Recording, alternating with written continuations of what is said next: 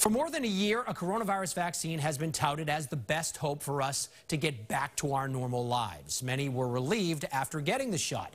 But are they getting back to their old routines? As WBZ's LaCrosse found out, there are some hopeful signs. Oh, I'm free. I can go places now. You might be able to see the grandchildren. Yes, and kiss my That's grandchildren. the key right there. Jane and Billy Martin are making a long list of places to go and people to see. We have the Pfizer vaccine here. We just need your verbal consent that you'd like to receive it. They each got the first dose of the vaccine. Now that she's got the shot, we both will feel comfortable going out restauranting a lot more. Restaurants like Finn's on the waterfront in Salem So how was everything? are starting to notice an increase in people dining inside as the vaccination rollout continues. But we're seeing our guests are feeling much more comfortable. We've always been safe.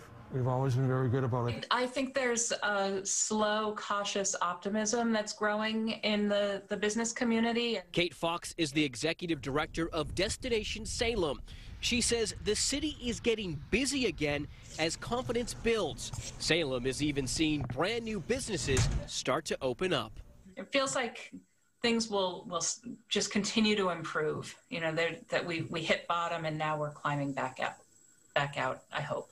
Doctors say even if you have your vaccination, you still need to wear your mask and practice social distancing. You know, wearing the mask also provides you that additional security to make sure you don't get exposed. The early impacts of the vaccination process already given many hope the pandemic will someday be behind us. We're getting there.